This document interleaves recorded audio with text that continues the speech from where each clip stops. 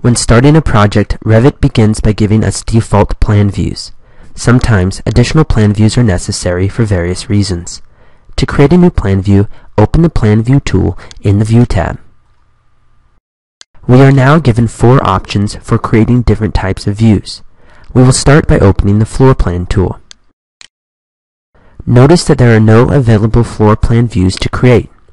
That's because all of the levels already have an associated floor plan. Uncheck the Do Not Duplicate Existing Views option to allow the creation of multiple plan views of the same level. Next, let's select the floor that we would like to create a plan view for.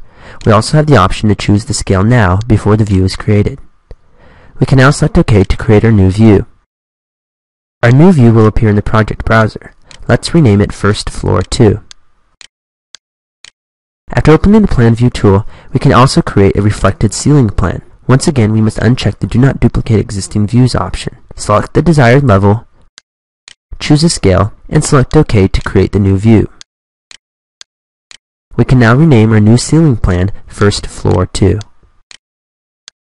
Again, using the Plan View tool, we can create a plan region, which is like setting a plan view within a plan view. Opening this tool allows us to create a sketch of our plan view region. Once the sketch is complete, we have a section of our plan view that can be modified independently of the rest of our view. Finally, after opening the Plan View tool, we can create area plans. These plans are used to get an idea of the square footage of a structure. The area of the structure can be calculated in 2 ways. Gross building calculates the total constructed area of a building, which is any area inside the outer face of the building's exterior walls. Rentable area uses a more detailed measuring scheme based on the Building Owners and Managers Association. To make an area plan, select a floor, choose a scale, and select OK. Revit will now ask to automatically create boundary lines. Select Yes. We have now created an area plan, and Revit uses purple lines to outline the enclosed areas of the structure. This view can also be found in the project browser. Under the Home tab, we can place tags in our view that tell us the square footage of each area. Open the Area Tag tool and select Yes to load in a new tag type.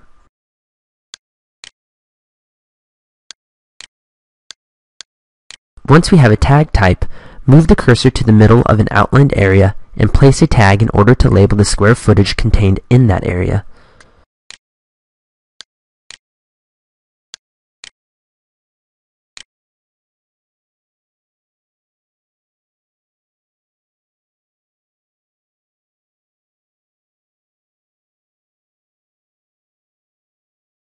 Another way to create new plan views is to duplicate existing ones. Notice the dimensions added to the first floor plan view. To begin creating a new plan view, let's right-click the plan view that we want to duplicate. We are now presented with 3 duplicate view options. Start by selecting Duplicate. Notice that the new view does not include the dimensions. Right-click on the original floor plan and this time choose Duplicate with Detailing. Now notice that the dimensions from the original view were carried over to our new floor plan view.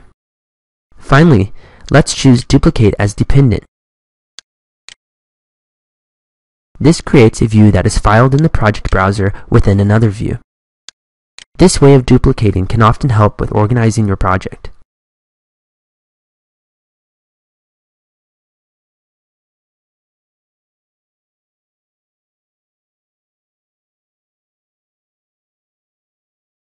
Once a view has been created, we can select what and how things appear in a plan view. Let's rename one of our duplicate views First Floor Furniture. In the View tab, open the Visibility Graphics tool.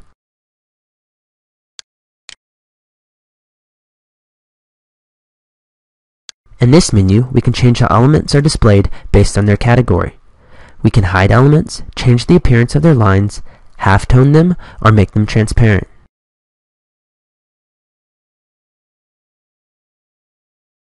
To emphasize the furniture in our view, let's halftone the stairs, rails, walls, and doors.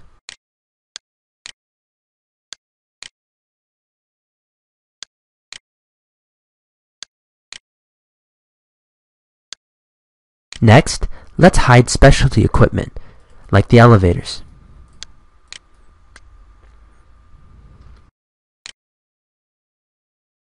Also, let's make the furniture lines red and thicker by overriding the current settings.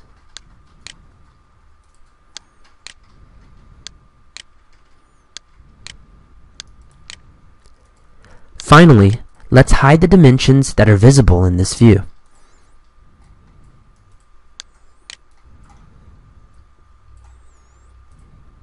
When finished, we can select OK to apply these changes.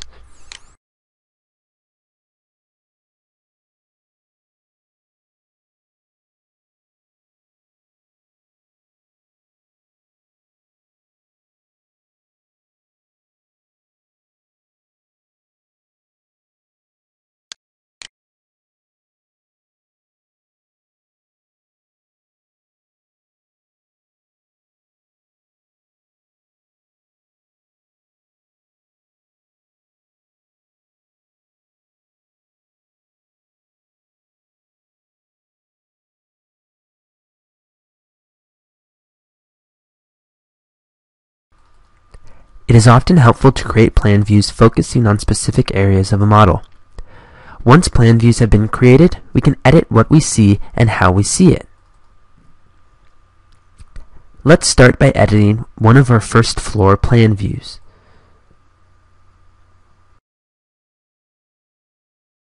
First, we will select the Show Crop Region option, which is available in the View Properties or on the View control bar. To edit the crop region, click on it and move the boundaries.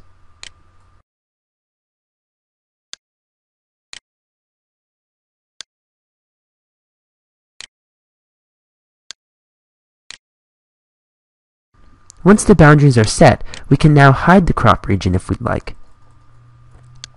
We can also select whether we'd like to show the cropped view or not. Once we are done editing the cropped region of a view, we will notice that the views at the same level are not affected.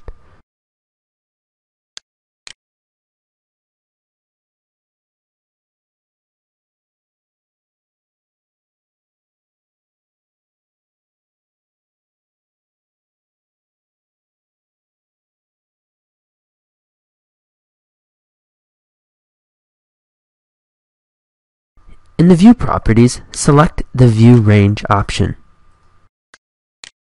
We can change the top or bottom locations of our range or the cut plane of our view. Let's try raising the cut plane to 7 feet. Notice that the doors in our model disappear because their openings are below the cut plane. Let's return our cut plane back to 4 feet. Instead of changing the cut plane for the whole view, we can create a plan region instead. Open the Plan Views tool and select Plan Region. Sketch the area of the view that we would like to edit. When we have finished the sketch, we can now edit the view range of that region.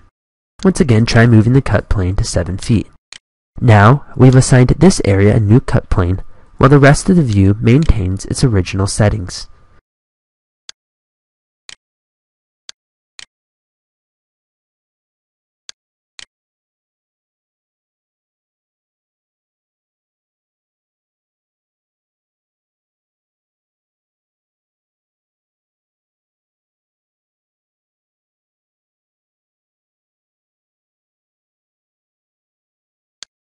In the View Properties, change the Underlay option from None to Second Floor.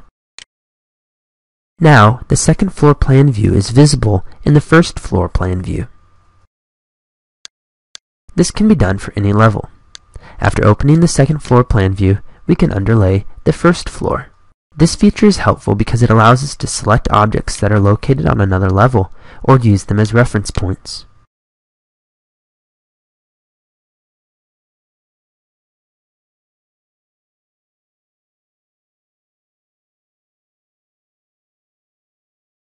We can change the scale of a plan view which reflects how the plan will be printed. Notice the dimensions on our first floor plan view. Now try changing the scale to 1 inch equals 1 foot. This would result in a larger print, and the font of the annotations becomes very small compared to the size of the drawing. Now let's try changing the scale to 1/16 of an inch equals 1 foot. This would result in a smaller print, and the font of the annotations would overpower the size of the drawings. Select a good scale appropriate for our model. Let's return to the scale 1/4 inch equals 1 foot. In the plan view, we can also change its level of detail. Our options range from fine to coarse. Select fine and notice the level of detail, especially in our elevator component. Switching back to coarse, we lose a lot of detail and Revit displays a more generic representation of our model.